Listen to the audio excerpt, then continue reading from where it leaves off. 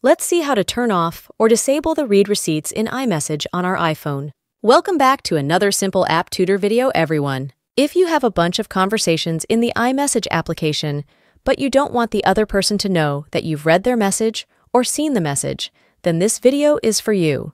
But before we start with this short tutorial, if you are new here, make sure to subscribe to our channel for more similar iPhone or iOS 17 tutorial videos. If I open any conversation on my iPhone, for example the conversation with Marshall, you can see that I have the read text under the message, and that means that Marshall has seen or read the text message which I've sent him. If you want to disable this option so that the other person doesn't see when you've read their message, then you want to exit the iMessage app and we'll hop over to the settings on our iPhone. After this, scroll a little bit down until you can see the Messages option and click on it to open it.